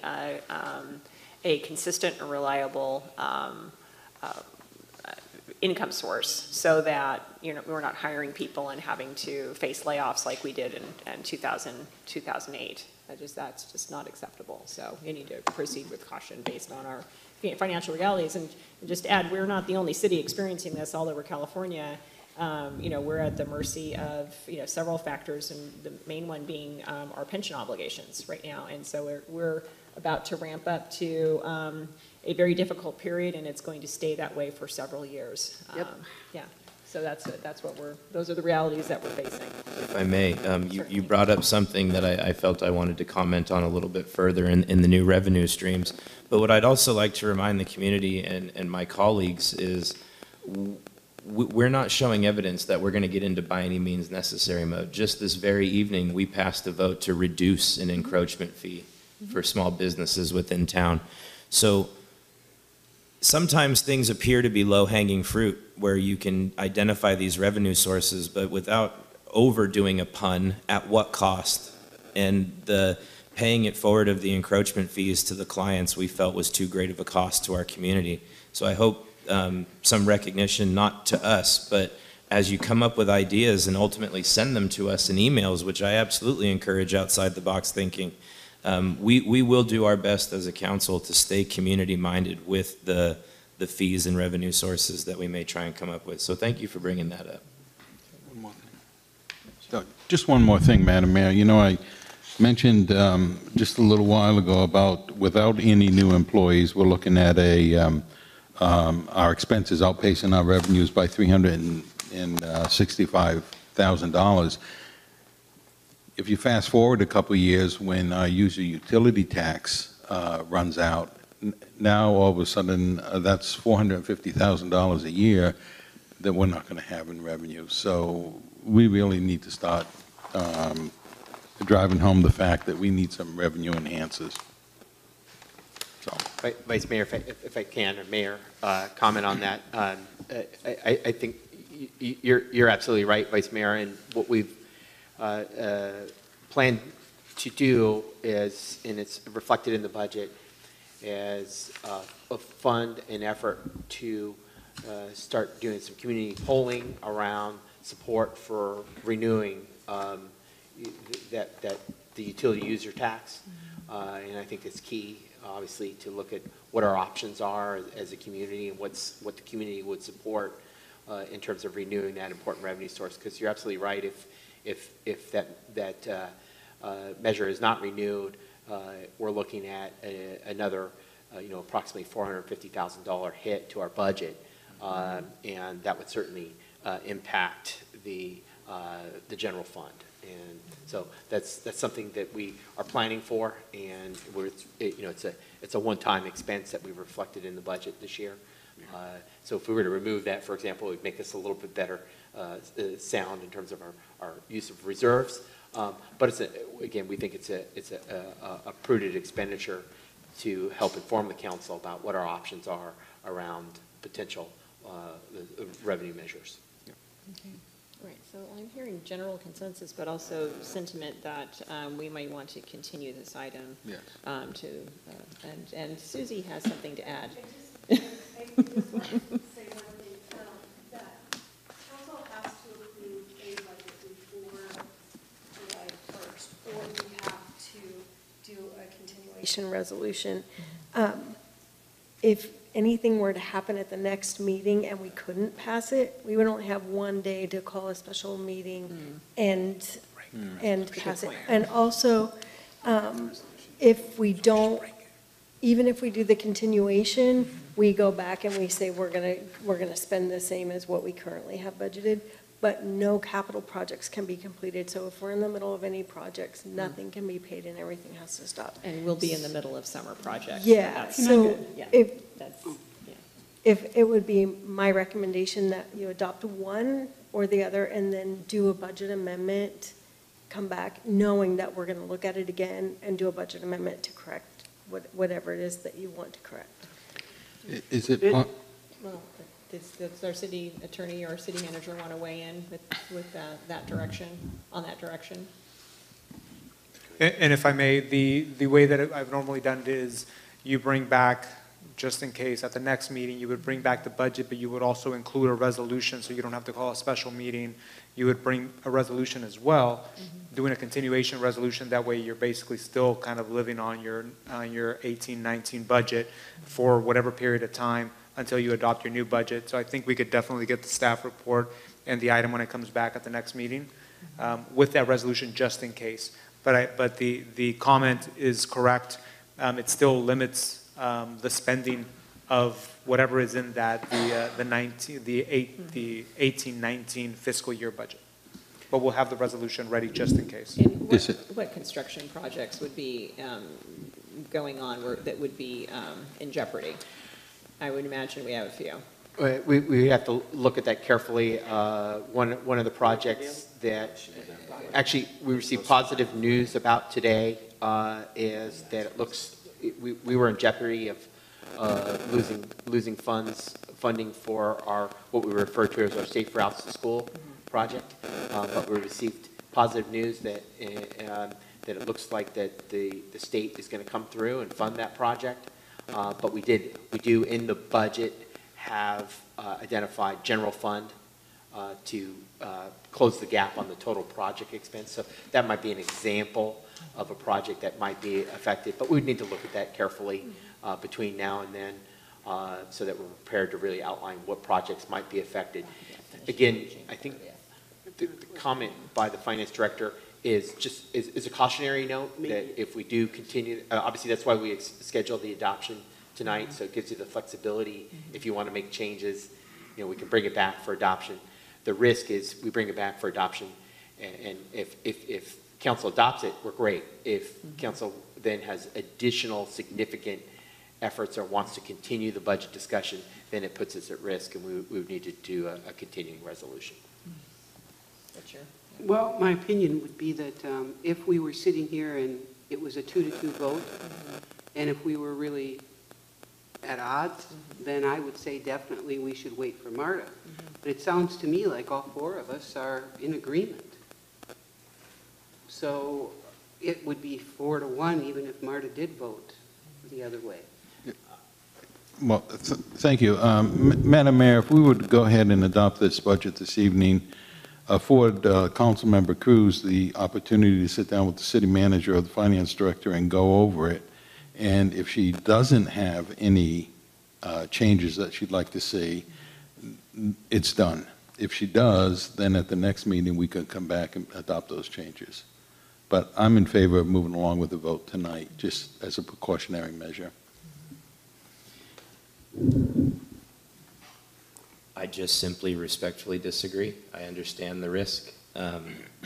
One of the departments that got maybe an idea that we were going to go one direction and we're looking at going another is not having the opportunity to, the head of that department is not having the opportunity to defend himself for circumstances that were absolutely out of his control. However, I am one of 4, and this is democracy in action. Will I walk out of here mad as hell? No, I will not, but I just simply respectfully disagree. Thank you. Thank you. All right. So it's 3-1, right? It's up to you guys. No. It's up to you if you'd like. Well, Madam Mayor, I go ahead and I'd like to go ahead and offer the resolution by title only. City of Cloverdale City Council Resolution Number 442019, a resolution of the City Council of the City of Cloverdale adopting the fiscal year 2019-2020 budget. Are you indicating option 1 or option 2? Option 1. I'll second that. May we have a? No. Vice Mayor Walter? Aye. Councilmember Brigham? Aye. And Mayor Bagley? Aye. Oh, you drink. Thank you. And I just want to thank Susie and your team and city manager, assistant city manager, and our council for all of their hard work on this item. It's not fun doing budgets, but there it is. At least it's and I'm sure that Councilmember Cruz will have an opportunity to go over it and make any amendments and discuss any amendments that she calls to our attention. So I think, Mayor, you're absolutely right, and that was the premise under which we wanted to bring it forward tonight, is that you really have to see the budget as an evolving document, and it's flexible enough to where so long as it's in accordance with your policy, we can make adjustments and amendments as needed. So staff certainly understands Councilmember Turner's comments and desires to be inclusive, but we also appreciate Council's direction tonight to approve the budget, and we will certainly work with Councilmember Cruz to identify if there's any things that we may have missed in the budgetary process. May I ask a quick clarifying question? No, not to change the outcome, just to ask a clarifying question. With the motion that was just passed, does it still include the direction for Measure M funds to address a new parks employee? Absolutely. I mean, staff have had considerable correspondence with Hector about Measure M, and we're gonna sit down and outline some alternatives for the council's consideration and be bringing that forward. I'd like to do that sooner rather than later. Probably won't be ready for the June 26th meeting, but hopefully the July 24th meeting, so we can really present those alternatives or range of alternatives for the council's consideration. We can look at how council wants to prioritize and spend those funds. thank you. Okay. Thank you. Thank you. All right, moving on to item 9, consideration of resolution amending the city personnel system. Okay, thank you, Mayor, council members. The item before you tonight is a resolution amending the city's personnel system to modify and update 2 position classifications. The 2 position classifications are the city clerk and the finance and human resource analyst position, as well as to adjust the salary range of those existing classifications. A little bit of background on this proposed amendment to the personnel system. In March of this year, the council adopted an ordinance which vested authority with the city manager to appoint the office of Cloverdale City Clerk. The ordinance was amended to reflect that the city clerk would no longer be an elected position, but rather would be an appointed position. The position of city clerk was previously undertaken by what was referred to as the deputy city clerk / human resource technician. And upon retirement of the incumbent from that position, it's determined that it was necessary to review and amend that classification. Our goal is to recruit and hopefully appoint a qualified city clerk to fill an updated job classification that focuses on the duties of city clerk only. A little bit of background, I think the previous job classification was a fairly significant undertaking for any one position because it included, you know, a lot of HR duties, risk management duties, and city clerk duties all wrapped into one. So in the desire to move forward with a city clerk classification, we had to look closely at where the kind of the human resource function would sit. In close communication with our staff, it was determined that we could amend the existing accountant analyst job classification to incorporate some additional HR duties, primarily to assist the city manager with respect to some of the key HR duties, not to sit in the role of an HR director position, but really function kind of as an analyst, to be able to look at MOUs and cost those MOUs, to you know, assist me with recruiting.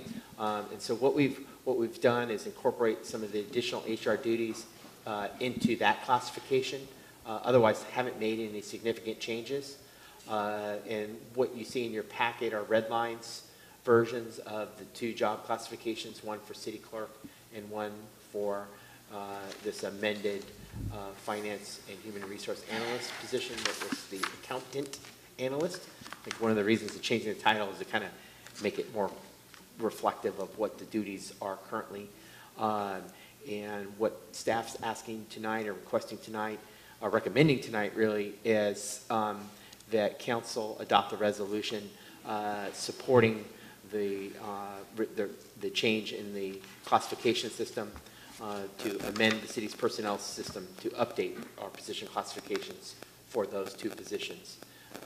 At this time, I'm happy to entertain any questions that the city council may have about those proposed reclassifications. Any questions? Not me. Madam Mayor, I already talked to the city manager about this over the last couple of days. I'm fine with it. I just had one minor question. I see that on page 562, the bullet point serves on city safety committee has been removed. Is that because we don't have a safety committee? Yeah, when we looked at this, I know I looked at this with our interim city clerk, Maria MacArthur, and we did not see a reference to a city safety committee. I think it might have been old hangover. Right. But if it's not, you know, we all subscribe to safe practices, and I think it would be still well within our authority to have a staff member serve on that committee if it still exists. If it still exists. I guess my only comment was that during the fires, and Linda was responsible for grabbing all of the boxes to take to the EOC, and it was her observation at the time that, you know, all the pens were dry. They were not, so I would imagine that, you know, whether Maria is still here or we have found our new city clerk, that we make sure that that person is an integral part of making sure that all of that equipment is up to date when we do go to, you know, look at our emergency preparedness, because yeah, we definitely were lacking on that when we all showed up to the when everyone showed up to the fire department. So absolutely, I think that's something as a city manager I really need to take note of. We need to take a kind of a fresh look at our emergency operations center and address the need for really a comprehensive update. Right. I know we were kind of relying in part on the county, but we also need to undertake our own effort to update all the manuals and the contact information and really the processes and, you know, phone books, pens, etc. Right.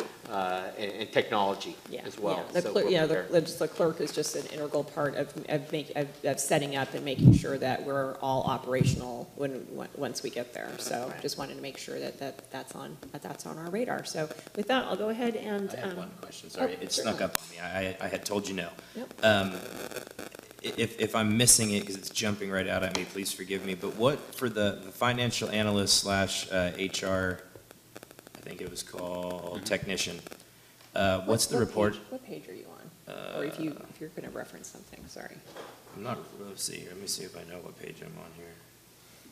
Oh, and if you don't have a specific page, just, yes, go on. I think it's right. If I can anticipate your question, Councilmember Turner? So, yeah, I don't need a page number, forgive me. So the reporting structure for the financial analyst who will also have shared job duties to assist with HR, what will the reporting structure look like for who that individual reports up to? Will one person assume the supervisory role of both of those disciplines, or will that be separated out between two senior staff? Sure, no, that's a great question, Councilmember Turner, and that's specified on page number 564 of your agenda packet under supervision received / exercise. Oh, thank you. It does note that it would receive the direction from the finance director. For both of those disciplines within that job role? That is correct. That's how it states. I think it's fair to say that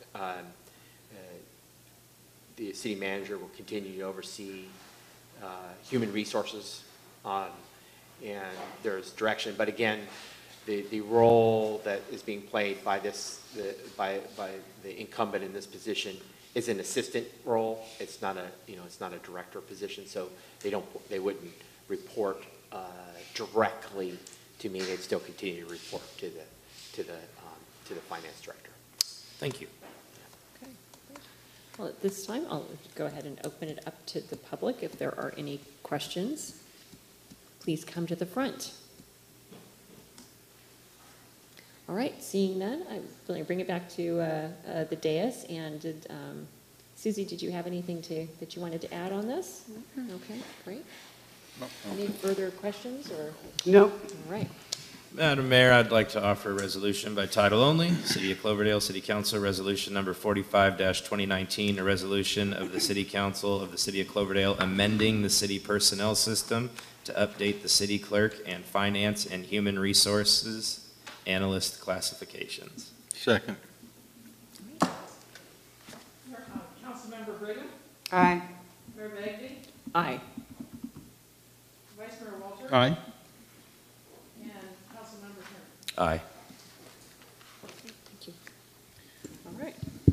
We're going to move on to item 10, consideration and possible action to declare all weeds growing within the city to be a public nuisance and declaring the city's intention to remove and abate the same upon specified private properties under and in accordance with the provisions of the City of Cloverdale Municipal Code, Chapter 8.16. Who would like to take this? I will, thank you. Mayor, council members, this item is a resolution declaring, it probably should be clarified to say, weeds growing on certain private properties in town as a public nuisance, and declaring the city's intent to remove and abate weeds and set a date for a hearing for anyone objecting to that. Every year the fire district, oh, by the way, the fire district letter came in today, and you can see the list of properties there. Every year the fire district identifies properties where hazardous weeds are growing. They do give them a chance to take care of the weeds. After follow-up inspections, these 5 properties have still not taken care of the weeds, and so this resolution sets up a process for a hearing. Ultimately, the city can go in and cut the weeds ourselves and bill the property owner. The resolution sets a hearing for, what day is it? July 24th. So it would be our hope that the property owners would be able to take care of it before July 24th. If not, with this resolution, we'll be able to take care of it ourselves and bill them. So again, our recommendation is to adopt the attached resolution declaring weeds growing on certain private properties in the city a public nuisance, and declaring the city's intent to remove the weeds and set a hearing for anyone wishing to object. Great. That's the conclusion of my report. All right. I just have a quick question. Sure. Are any of the properties on the letter behind Port Lane or Port Circle? I don't believe they are. No. My initial glance of the properties, because the property behind Port Circle is all in the county. Is that county land? Yeah, Okay, that's what I names. thought. Okay, just wanted to connect the dots. All right, so any questions or comments? Or Just a comment, I think this stays in line with us making calculated, not always grand, but calculated efforts to remain as fire conscious as we can. We do this every year. Well, at this time, I'll open it up to public comment. Would anyone from the public like to come forward and address this issue? All right, well, seeing none, I'll bring it back up to the dais.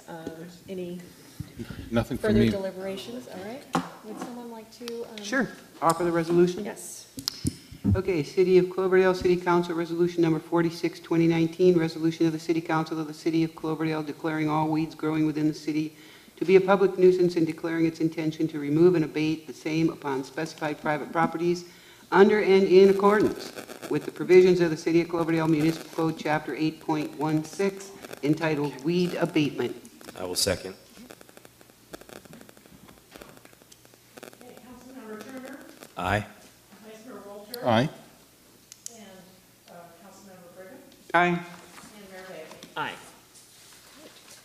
All right, moving on to item 11, Sonoma County Mayors and Council Members Association Board of Directors, pending appointments. The fun never ends. Until it does. Thank you, Mayor, members of council. This year seems like it's been really full of considering appointments from the mayors. It's been rich. It's been And rich. Council Members It's Association. been rich with opportunities, yes. The next meeting of the Mayor and Council Members Association Board of Directors is scheduled tomorrow, June 13th in Rohnert Park. There are currently 4 positions that are open for filling and are seeking recommendations from the Mayor and Council Members Board. That includes the ABAG Executive Board, the ABAG Executive Board Alternate, the Sonoma County Ag Preservation Open Space District Advisory Committee, and the ABAG Regional Planning Committee. In response to the solicitation for interested council members to serve on those boards, there were 2 letters received, one by Mayor of Cotati, John Del Oso, to serve on the Sonoma County Ag Preservation Open Space District Advisory Committee, and a letter of interest from Rohnert Park City Council member Susan Adams to serve on the ABAG Regional Planning Committee. There was no letters of interest received to serve on the ABAG Executive Board or as an alternate that were vacated by Rohnert Park Councilmember McKenzie and Santa Rosa Councilmember Combs. What staff is recommending is that the council review the letters and provide direction to your mayor for voting for your voting preference at the Board of Directors meeting tomorrow. Great. Any discussion? It's pretty simple. There's nobody that wants the first 2, and you got 2 on the second one each, so. Let's open it up to public comment, because someone may want to come forward. Would anyone from the public like to come forward and comment on this item? Seeing likely none, we'll just bring it back to the dais and any further. Council members, I'd like to recommend that we give Mayor Bagby her discretion to vote at the table as she sees fit. Have at it.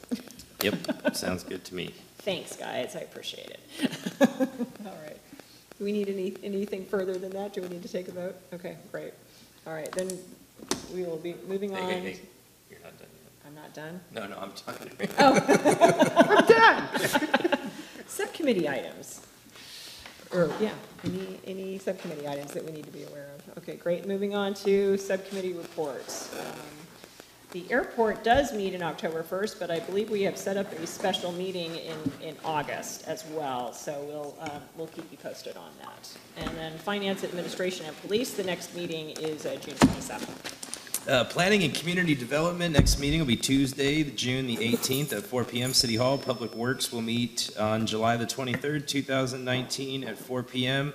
Just a small update, we did meet with a special meeting. It was last Tuesday, the 26th, if my memory serves me correctly. And I think all in all, we had a very positive meeting, gave some direction to staff, which you heard little details about earlier, and we will have more details as they become available. Okay, great, thank you. And a joint, but these are both Marches, right? The joint city fire and school districts? Yeah, Mayor, if I may, just a quick update on the Joint City School District Subcommittee. At the previous meeting, the subcommittee considered one application for the student liaison position. And because only one application was received, the subcommittee recommended, it kind of opening up and extending the application period. We received 3 additional applications for student liaison, and we'll be bringing that forward at the next subcommittee. So that's exciting. Hopefully they'll provide the opportunity to have 2 student liaisons if the subcommittee so recommends. Okay, thank you. All right, council reports. None. I've submitted mine in writing. Legislative report. Mayor, I did have a brief legislative report. There's a letter on the dais. It's a letter of opposition or notice of opposition to SB 330, sponsored by Senator Skinner, referred to as the Housing Crisis Act of 2019. The draft letter opposes the legislation because of its impacts on the city of Cloverdale. Specifically, it includes provisions of basically prohibiting local agencies from imposing any type of parking standard within a quarter mile of rail stops. And it also creates a new type of housing project application that could enable developers to basically submit an incomplete application. And then last but not least, it freezes impact fees.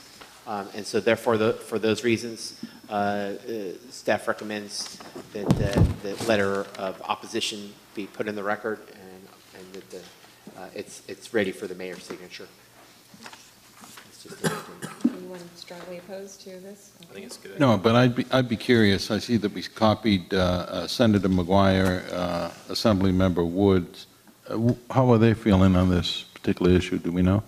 I don't know if either of them have issued a position on this legislation. I know that Senator McGuire worked very, very hard on the Senator Wiener's bill, which was struck down to just kind of smooth out some of these requirements, and so I can't imagine that he would be completely in favor of it, so we'll see. Parts of it he would. Parts of it he would. Parts of it he would, but parts of it he wouldn't. Yeah, he was very concerned about its effect on the more rural areas, so, and some local control.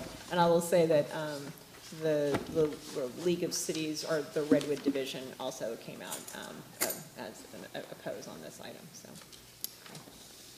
So with everyone's permission, I'll go ahead and sign it if you're good with that. Sounds okay. good to me. Great. All right. And so is that it for the legislative report? That's pretty much it? Okay. And city manager, city attorney reports. Mayor, just a quick report on the city manager and I are working, and we'll be working with the mayor on scheduling our performance evaluations. It's that time of the year. In order for us to kind of put that on closed session for performance evaluation, it's a good practice to do it once a year. So we'll be working on that date. So we'll have it'll happen soon. Okay. I wonder if it's any benefit in concerting it with the concept of the retreat. Yes. What are the proposed dates in relation to the executive retreat? Well, we'll take we're working on that. We're looking at calendars. I know staff's been pretty busy right now with the budget and getting all these things ready, but we'll be looking at those dates as well. I know that the evaluations happen in closed session, while a retreat, a more formal retreat with the council involved, would be an open session. Agreed. Just to clarify my comment, and we don't have to go any further with this, to have the review before would be my idea of working it in concert. One more time? To have the evaluation prior to the retreat would be my recommendation if I can. And that is the game plan. Thank you. Okay. You okay with that? Sure. Okay. Is that all right? Good. Yeah. All right. Great. Okay. And then council direction on future agenda items. Well, seeing none, I believe we are going to adjourn to a regular meeting of the City Council on Wednesday, the 26th. Closed session at 5 p.m. All right. Thank you, everybody.